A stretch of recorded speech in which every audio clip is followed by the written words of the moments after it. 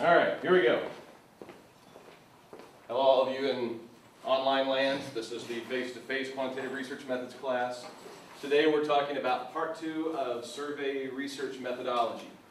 The other day we talked about some of the different points of doing survey research. Today we're going to get a little bit more in depth with it. Okay? So, with the survey research method, you need to start with your research question, your hypothesis. Obviously, why is that? So you know the direction of your study. So you know who your population is going to be. So you know what kinds of questions you're asking and how to form your survey. Because you want to make sure the questions that you ask on the survey are going to answer your research questions. Okay? You want to find out who that population is, whether it's going to be the entire population or whether it's going to be a representative sample. Okay? Today we're going to talk about questionnaire construction. This is what we talked about the other day. But today we're going to talk about the questionnaire construction because, believe it or not, that visual part of it does play a lot into it. We're also going to talk about the collection of data, the analysis of data, and the presentation of data. Okay? Two primary aspects of a questionnaire construction is the question development. First of all, again, you need to make sure that those questions that you're asking answer your research question or hypothesis.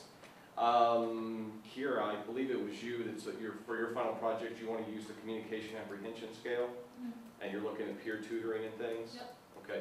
Well, if you're going to be doing, your research questions are centered on, say for example, and by the way, yours, the way I was reading it, read more like an experiment than a survey, but that's fine for our purposes today. If you are asking questions about their apprehension, your questions in the actual survey need to deal with, are you apprehensive when this happens? Does this make you feel uncomfortable? Do you feel more comfortable in this instance? That's going to come back to a research question of, are juniors more apprehensive about public speaking than sophomores, or something along those lines? Okay? You need to think about the level of data collection. What do we mean by that?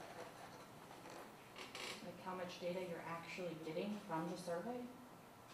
Yes, but more specific than that. Remember we talked about the levels of variables, the levels of data? One of them was nominal. What are the others? Ordinal. Ordinal. Ratio is the highest level. Interval, that's the fourth one. Interval, okay? So you need to think about how high a level of data are you trying to get. Are you trying to find rankings? Are you just trying to find demographics? Are you trying to find if there's an absolute zero and where they're going to fall on that scale? Okay. You need to think about, do you want to have more open or closed-ended questions? On a survey, what do we want to have more of? Closed. Why? Because it gives you a direct answer. It gives you a direct answer. We're looking for a very specific response. Yes, no. On a scale of 1 to 5, where are you? So we know we can start comparing means and that sort of thing. Okay, that's where we can start doing more of our inferential statistics. Okay, and then you need to think about, is it a single item or is it a construct or scale that we're trying to develop? What do you think this means? The single item versus the construct or scale. So is it like a yes/no question or like a Likert type scale? No. Good idea though. Now you can use yes, no's, or Likert type scales in both areas. Okay? A single item would be something like, what is your year in school? What is your gender? What is your average household income? That sort of thing. You're only looking for one specific answer, and that's all you're going to use with it. Okay? Demographics are going to be single items. Constructs or scales is where you're trying to find out, for example, with the communication apprehension. There's a range. If you're in this range, you are high apprehension. If you're in this range, you're medium apprehension. If you're in this range, you're low apprehension. So it sounds like there's 3 levels, but you've got, what is it, 24 questions on that scale? Is that right? You've got 24 questions you're answering. And questions 1, 2, 7, 9, 11, whatever, are going to, if you have a high score there, that's going to put you in this range. If you have a medium score on these questions, it's going to put you in this range. I'm going to share with you, when we get into doing the statistics, Blake and Mouton's managerial grid. and it looks at at leadership style from 4 different ranges, okay? And it's got a list of questions, and you're trying to find those scores. You're constructing what that range is, what that level is, high, medium, low, okay? Your question layout and order also needs to be considered. The first thing we're looking at is length. What do we mean by that? Are we talking about the length of the paper? Length of time it takes to complete it? Number of questions? What are we looking at? All those things. All the above. Okay.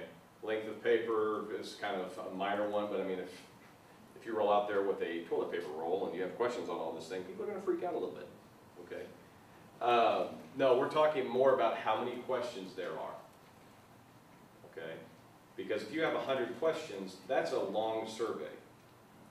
We're also talking about the types of questions. If you have 100 questions and 25 of them are open-ended, that's a really long survey. Because it goes beyond, I just have to put one number for my age, my income, my gender, my location, and then picking on a range of 1 to 5 on all these other areas. So you need to think about the length of your survey. Why is that important? We talked about respondent fatigue. Yeah, the respondent fatigue factor. If it's too long, they're going to get tired of answering it. Okay, and you're not going to get good results. We also look at visual appeal. Why can't we just do a Word document and have the question over here and the scale over here? Why do we need to think about the visual appeal? To draw attention to Draw attention to their survey. the survey. Why else? If it's more appealing, we might be more interested. It looks more professional. If it looks more professional, maybe then it's more important, more valuable. If it's more valuable, maybe then all that inherent value placed on it, then maybe I'll spend more time on it. Okay. Why else? Why is that visual appeal more important? Helps them go from one question to the next. I mean, it creates like a flow, I guess. Gives a flow so you can kind of go from one to the next. Especially Okay. when you have that bar at the top or somewhere where they can gauge Yeah. their progress. Yeah. If it's an online one, where they've got the bar at the top, and you can say this is page 1 of 7.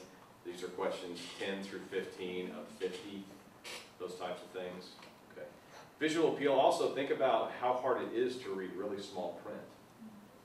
And really small print when you've got, all of it's white. The whole page is white and you've got black print, it starts to kind of run together. Or you've got dark backgrounds, you want to try and do something different, so you do a dark background and reverse text, the white text. Is that easy to read? Not really. Okay, so you don't want to necessarily do that with your survey. You might want to do something like that as a header to draw attention, but not with the survey.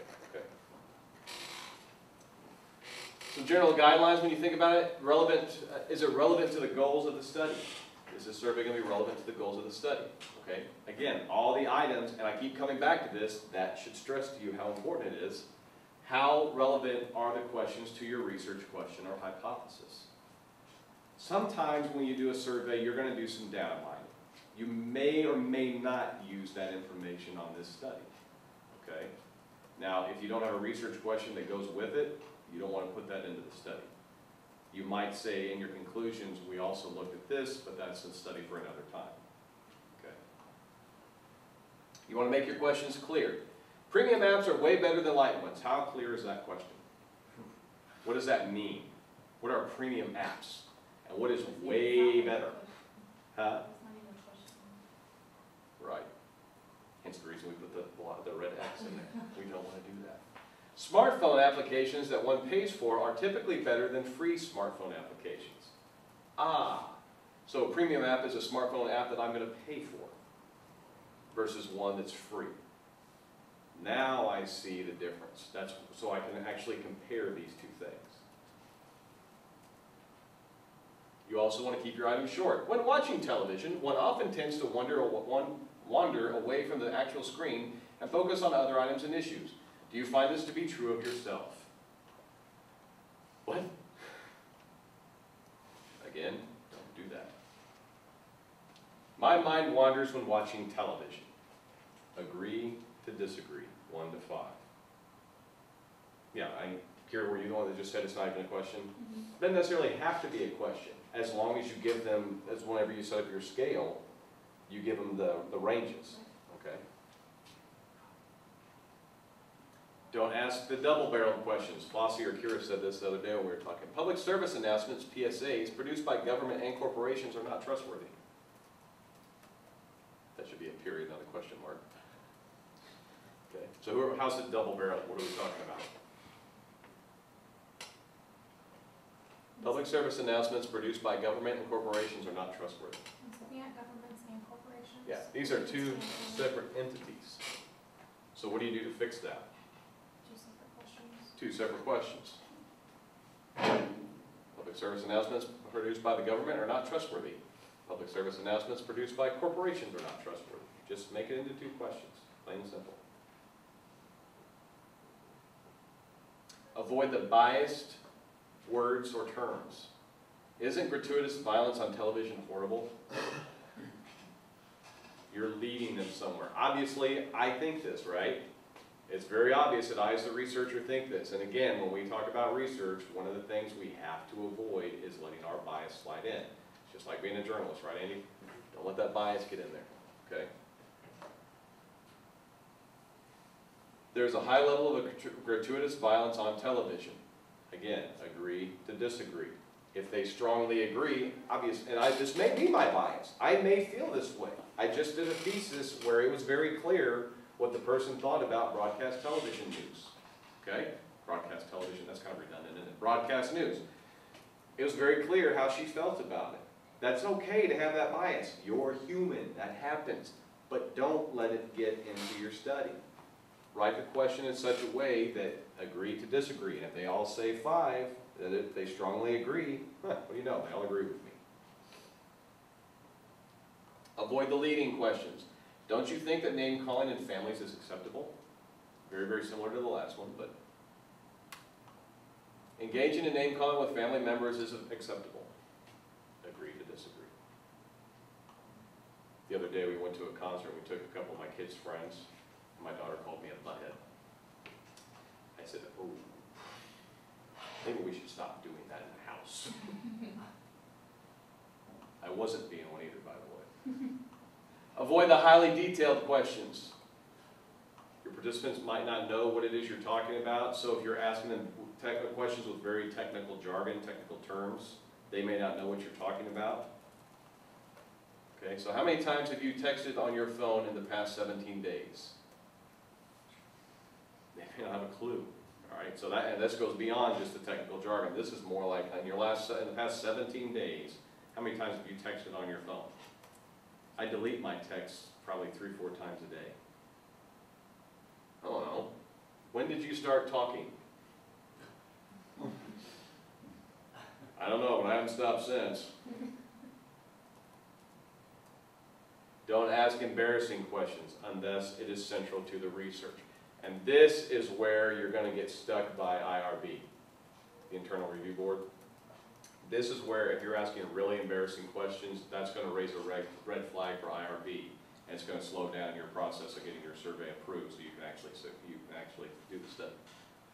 How much money do you make? Please identify which category best represents your household's level of income. And that's where you give the 0 to 10,000, 10,001 to 12 to 15,000 or 20,000. Okay, that's where you start giving them ranges, and they don't have to be specific. They can give you that range. So, in other words, in review, are your questions relevant to the goals of the study? You want to make them clear. You want to keep them short. You don't want to ask the double-barreled questions. You want to avoid the biased words or terms, the leading questions, the highly detailed questions, and the embarrassing questions. With that, any questions? Are those pretty obvious?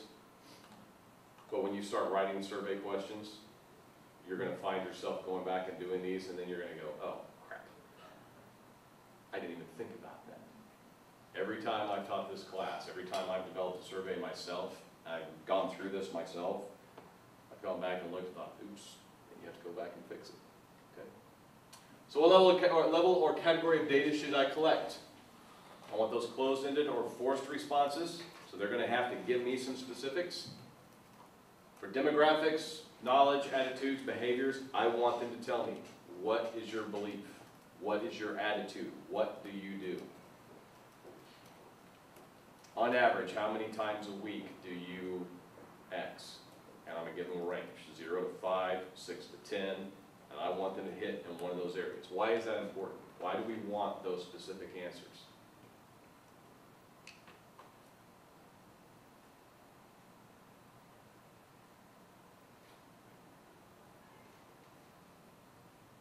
Why do we want the forced responses? Easier to quantify. It's easier to quantify. I can start looking for averages. I can start looking for ranges. I can start seeing if I can categorize individuals. Okay? If I find out that consumers ages 18 to 21 are more apt to buy on Fridays than consumers 22 to 30, I'm going to market my products and really put up bigger displays on a Friday for the 18 to 21-year-olds to try and drive them to buy on those days. If they don't buy Monday through Wednesday, I'm not going to waste my marketing efforts on them Monday through Wednesday. The impact of data analysis. Remember, the categorical data is going to give us our frequencies. Okay? The rankings, the intervals are going to allow us to find means. They're going to help enable us to find standard, or not means, numbers are going to enable us to find standard deviations. Mathematical properties, the ratio, again, is going to be able to give us some of those as well. But remember, here we have the absolute 0. Okay. Make sense? How about you in online land? Got any questions? Kidding. Wait, I do have a question. Yes, ma'am. I guess I don't understand the difference between the interval and ratio. Interval and ratio? If it's giving the same mathematical properties. Here you're actually going to have an absolute 0. Okay. We think about temperature and we think, well, it's 0 degrees. It's an absolute 0. Not so much, because you go negative, you go the other way. There has to be no existence whatsoever. Okay. Remember, with the rankings, you can get first, second, third, but think about a race. First can be 5 seconds ahead of second, but second can be 15 seconds ahead of third. So there's that gap. Interval, you're going to have equal spacing between. Ratio is just that one step further where there is an absolute 0.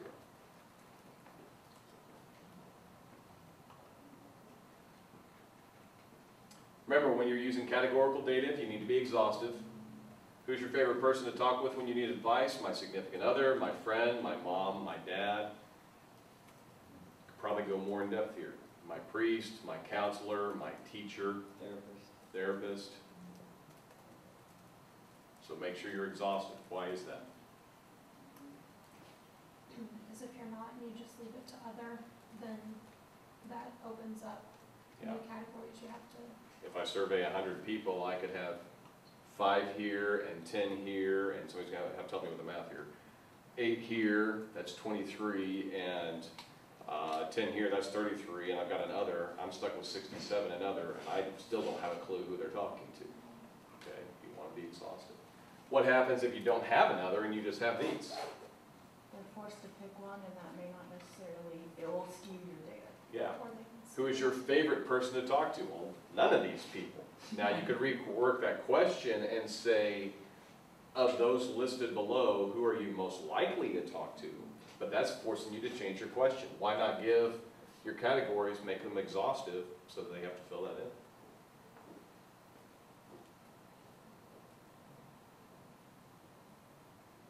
It also needs to be mutually exclusive. Who's your favorite person to talk to when you need advice? Family member, spouse, mom, friend, what's the problem here? Well, some people would consider, well, yeah, mom and Yeah. spouse could both be family members. Yeah. So they're not mutually exclusive. Well, family member, but that's my mom. That, Okay. I mean, you don't have father on there or Yeah. anything like that, so. And my spouse is my best friend, so Aww. isn't that sweet? So, you know, Cut that from the tape. huh? Cut it from the tape. Cut that from the tape. No, I'm going to show it to her. Look what I said in class. spouse, mom, friend, other family member, or other. Now again, we're not going very exhaustive here, and we would probably need to change the question, but you get the idea. Okay. For ranking or rank order, in rank order, please describe the topics you discuss with your significant other. Relationship issues, work issues, school issues, social issues, other. So you're ranking them, and they're going to make it clear, and this is one reason why you need to make your questions very clear. You need to make it very clear that they know to fill all of those in. 1, 4, 2, 5, 3. And then you leave them a blank that they can fill in. You may find out if you do the other and you give them space to fill it in, you could come up with more data, and you start finding out, oh, 20 different times they're talking about the car, and 15 times they're talking about household chores, and those become more categories for you. So if you're looking at space issues, yes, other is helpful as long as you give them the space to fill it in. But the point I'm making on this statement here is make sure it's clear that they know to rank them, okay? And I tell you right now, it doesn't matter how many times in rank order, bold, all caps, underline, they're still going to go, check. You know, or worse, check, check. And you get those and you're like, do you not read? Am I talking to one of my freshman classes here? Come on, help me out. You know, that's what's going to happen. Most of them are going to answer it right. Okay? You know what I'm talking about. That got really intense. Well, when you're working on your dissertation or your thesis and you're really counting on this data so you can get everything, they're not answering it right. Yeah, it's frustrating. A little bit. Okay. With interval, you can use the Likert type scale. And again, we talked last time about doing the odds 5 or 7-point scale. And why would you want to use the odd scales, odd numbers? Is it a neutral option? Because then they have that neutral option or that middle option, and that's going to help you make that nice bell-shaped curve. Okay. Why wouldn't you want the odd? The even, the 4 or 6 point. Because even forces them to take a stance. It's going to force them to take a stand. And that's just going to be personal preference. Maybe you work with that with your advisor, and they give you some direction on, hey, you know, this is really exploratory. I'm not sure that we're going to be able to force a stand here. Maybe we ought to just aim for that bell-shaped curve and go with that. So there's pros and cons to both of them. Communication Department's website has useful information for students. 1, strongly agree, to 5, strongly disagree. And they can come in here neither. Okay. Or you force them to go one way or the other. I would say with an even, if you're really trying to make a difference and trying to make a change and you just really need to know, where are we? Do most agree or most disagree? Go with the even side. Semantic differential does not give you the numbers, it just gives you the scale, okay? So you have the bipolar adjectives, happy or sad, and where are you on the scale? All right. My advisor for my dissertation said one time he wants to try using a ruler and laying out like 6 inches, you know, with all the 6.5, 6.25, 6 3/4, and have them mark on the ruler where they are, just to see if you can get even more data from them, just giving them the blanks so they can check where they are. I think that'd be kind of interesting. But basically, what are you going to end up with? Or no, I'm sorry, it wasn't the ruler, it was just a straight line. And you marked on the line, and then he was going to take his ruler and put it over it and get the number that way, because it takes all the numbers out of it. That's what it was. Be really interesting, because you're really going to see, well, they don't have a number to go with, they don't have a space to fill in, so they're going to have to just mark on the line how far down they are, and then you take the ruler to assign the numbers. What's the downside of that? A lot of extra work. I have to measure every one of those lines from this survey times 200 surveys, or however many surveys I've got. Okay.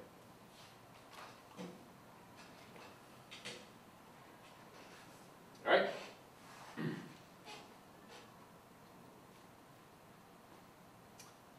open-ended responses. Where's I going with that? I don't remember where I was going with the open-ended responses.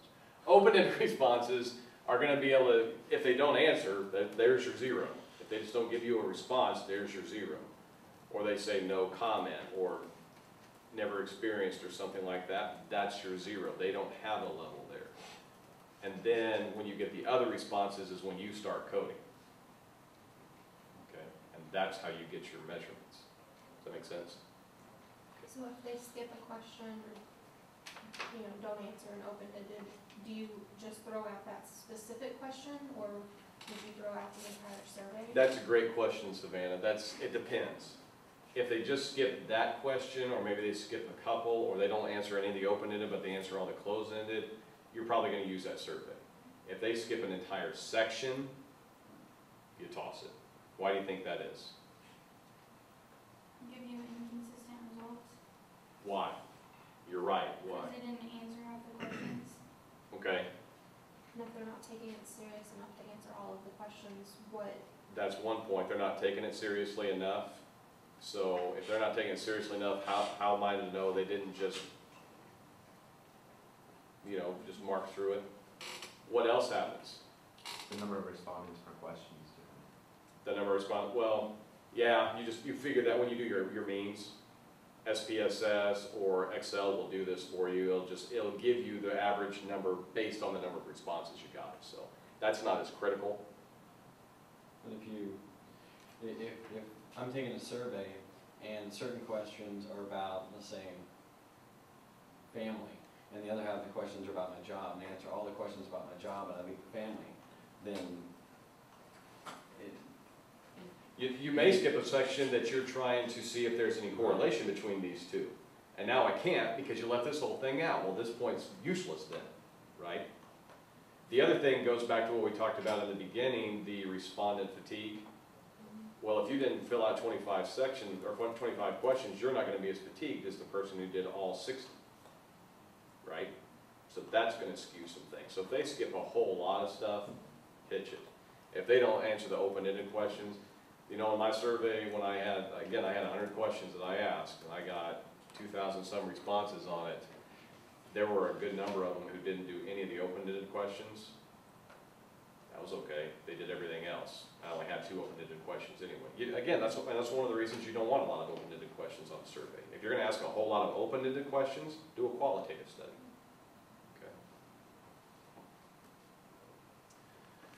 All right, single item or construct scale. Attitudes toward presidential debates. I like to watch presidential debates. Okay, so you're going to get a response to whether people like to watch them or not. With the construct, you're going to have multiple questions in that same area. An example would be the communication apprehension scale, like we talked about. Okay, so this is my single item. I like to watch presidential debates. Now, if I were doing a construct on interest in political discussion, I might have 15 questions that deal with presidential debates and political news talk shows and vice presidential debates and watching presidential news conferences. And I'm going to take all of those answers, and if I score between, and instead of using the strongly agree to disagree, I'm going to actually have numbers here for that. And if I score between an average of 4.1 and 5, then I like watching, or I like political discussion. If it's a number between 3 and 4, I sort of like it, that sort of thing. So you're taking all these 15 questions to find one answer. Does that make sense?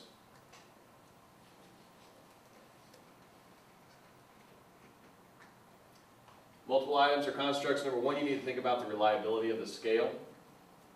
Okay. Do the participants answer similar items in a similar manner? Are they getting all these questions about politics and the questions about the presidential debates and the vice presidential debates and those types of things? Are they answering those one way, and then the questions about political news are answering all of those questions in a similar fashion? Does that make sense?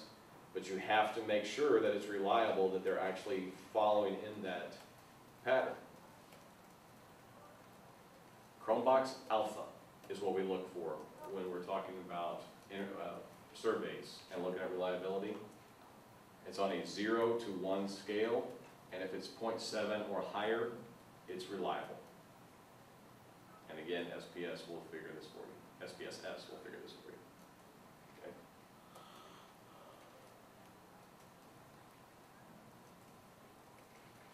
With open-ended questions, remember we've talked about open-ended items. Most of your general guidelines are going to apply. Again, use them very judiciously. If you're going to ask 10 to 15 open-ended questions, what kind of studies should you be doing, Andy? Qualitative. What kind of qualitative? You had me last semester. Yeah, I always just really liked the one that I did. I don't remember what it was. I don't remember what it was either. I had 15 people in my class. Um, In-depth interviews. yeah, If you're going to ask a whole bunch of open-ended questions, you might as well do open-ended in-depth interviews, because you want to get their depth. You want to get a lot of depth in their responses. You want to kind of read their body language and things. Okay, this is quantitative research methods. Don't use a lot of open-ended. If you do have the open-ended questions, make sure you provide plenty of space.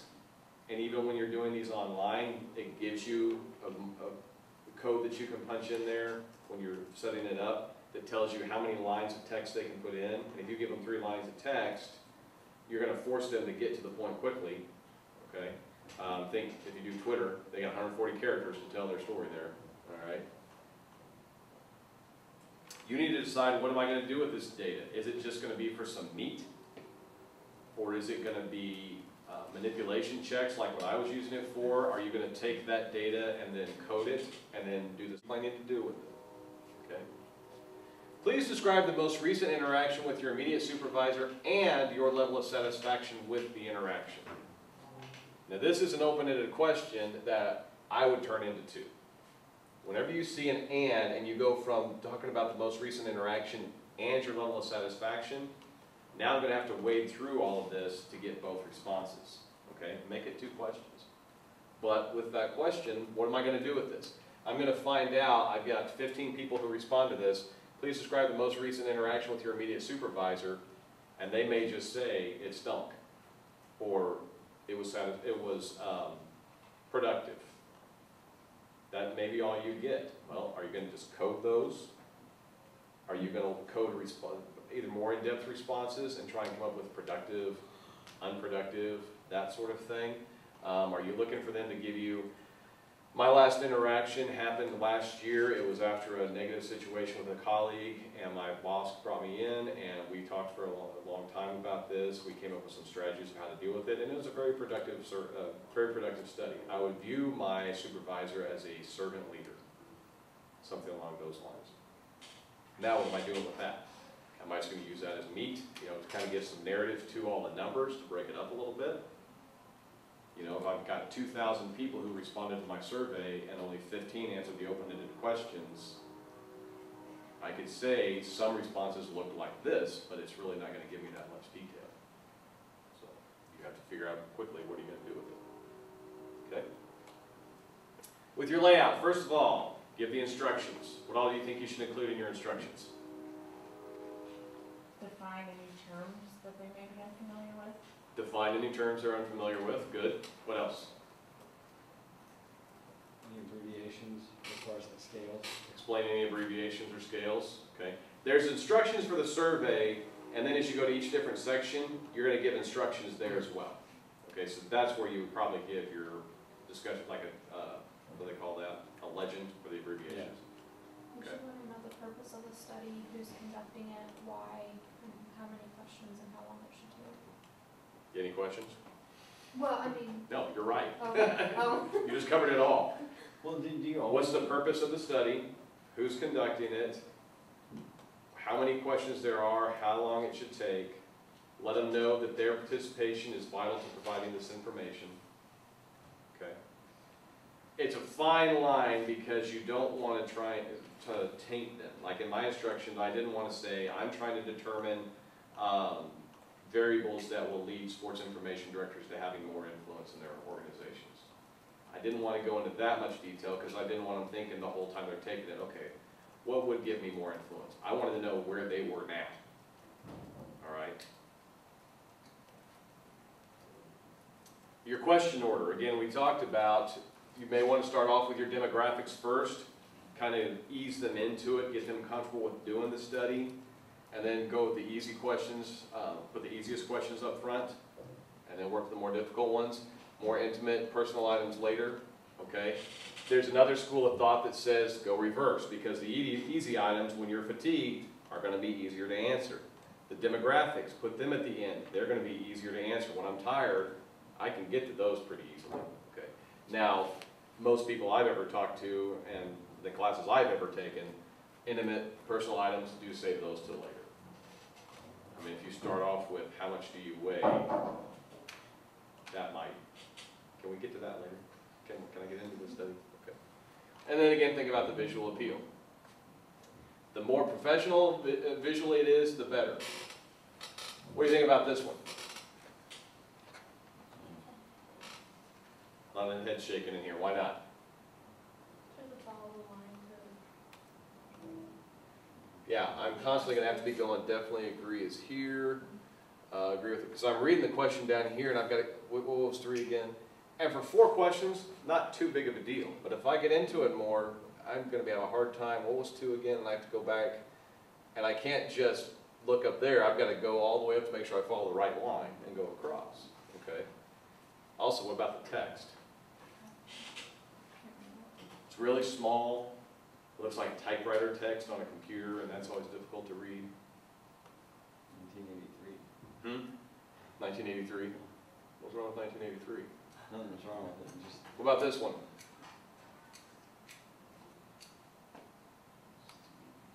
The questions aren't numbered, so it makes it hard to kind of follow which one goes. Yeah, at least they tab over here on this line, Yeah. so you know that this isn't another question, but it's still kind of difficult. Their legend is here, but it's at the very bottom. I've got all my responses up, what's VLL, what the heck is that? And I have to read all the way to the bottom to get to the legend, okay? It is lined up pretty nicely, but what could they do on this one to make it easier to read? Like Savannah was saying, to follow the lines across. put the legend at the top. Put the legend at the top, okay? What'd you say, Kira? It's crowded. It's crowded. What could they have done to ease some of that? Yeah, you see, these don't even line up. This question, I think, is supposed to go here, and that doesn't line up.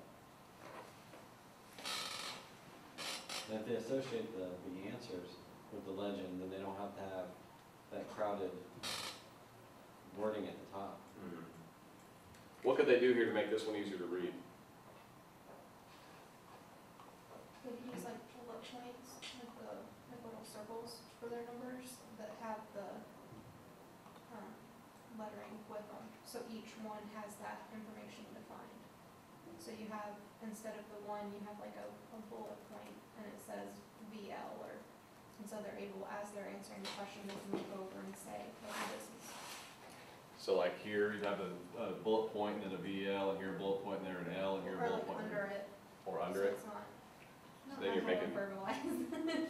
I think I know what you're saying. More aesthetically. I know what you're saying, but then, so here, have the bullet Still- point VL, bullet point L, bullet point S, bullet point G, bullet point VG, like that. Then you've doubled the length of it, which makes it look even longer. What about every other line? You do like the highlighted box behind it. That helps you see that they're lining up. I would, again, put the legend up at the top.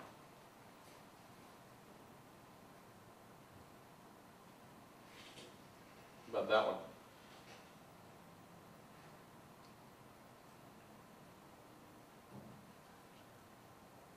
It's actually not too bad, because I've got the range here, and I know what time you usually arrive. I know where to put the check.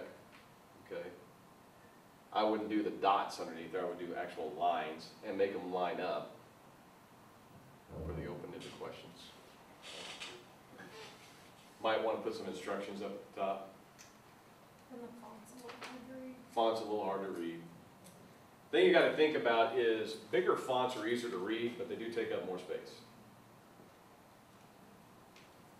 But if you tell me my survey is 6 pages, and the font I'm looking at is 14-point times versus 12-point times, 6 pages at 14-point time, okay, I'm no math genius, said in a quantitative research class, but I know that's gonna be less than if it's 12-point time or 10-point time.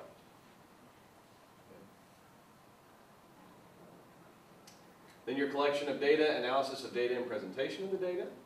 Are you going to collect it face-to-face? Are you going to do the pen and paper, the interview? Or are you going to do it mediated, over the phone? Through print or online? Why would you do face-to-face?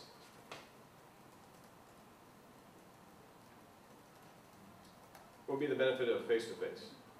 Guarantees completion. Guarantees completion, okay? Or if you do the interview and you're asking the questions that way, what's the downside to it? They may not be as honest. They may not be as honest, So that can be biased. okay? They feel, I don't know, I guess they might feel more pressured. They might feel more pressured, so they may try and be figuring out what it is you're looking for and give you a response. Are you gonna do 2,000 face-to-face interviews? And even if you do, say you want to go to Walmart and get 2,000 interviews, are you gonna be able to get a random sample of Warrensburg? No, because it's gonna be a convenience sample, and there your randomness is thrown out, and you're not gonna be able to generalize it, okay? Mediated will be whether you go through the random digit dialing and you call them, the print you send via the mail or online, or I'm sorry, through an email or an online where you use like SurveyMonkey or one of those survey builders, and you run it through that way. Okay. Now you're losing the face-to-face and forcing them to complete it, but because you're doing it in a mediated fashion, you can guarantee that you're sending it to a random sample. Everybody had a chance to respond, and as long as you get a decent response rate, everybody's had the same opportunity. Okay. For your analysis, you're obviously going to use statistical analysis. It's a quantitative study. You have to use statistics. There's the descriptive data that's like the frequencies, mean, median, and mode. Or the inferential, where you're going to be looking for differences. Or you use a teeth test, a one-way ANOVA, a factorial ANOVA. You can look at a chi-square. Or you try to find similarities, where you're looking at correlations and regressions. Is there some correlation between gender and the level of usage of text messaging? So those are the stats we'll be talking about this semester. And then finally, your presentation of data. First of all, it's going to depend on your audience. Are you writing this for a journal, or are you presenting it at a conference? If you're presenting it at a conference, you're going to have to give it very succinctly. You're going to want to use a lot of graphs, a lot of tables. If you're doing it for print, you can still use the graphs and tables, but you're going to need to detail a little bit more of what you found. Okay? And if you want to look at the Gallup and the Pew Research polls, there's a couple of examples of when you get the data and what it looks like. All right? Questions, comments, thoughts?